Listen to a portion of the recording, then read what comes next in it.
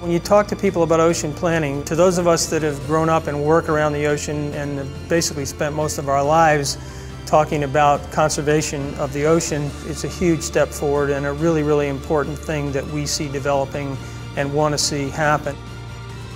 For many years, people have been working together to create plans for a sustainable ocean. Now, the first plans are ready to be put to use along the East Coast, from Maine to Virginia.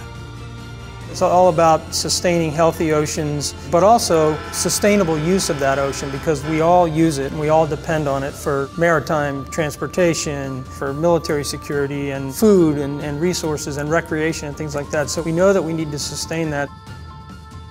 Sometimes it is a little overwhelming to think that we have to change the way we live so much so we can keep our world up and going.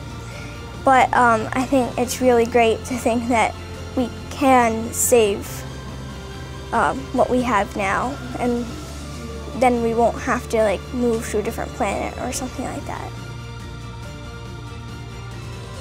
Go to oceanfrontiers.org to find a screening near you, or host your own.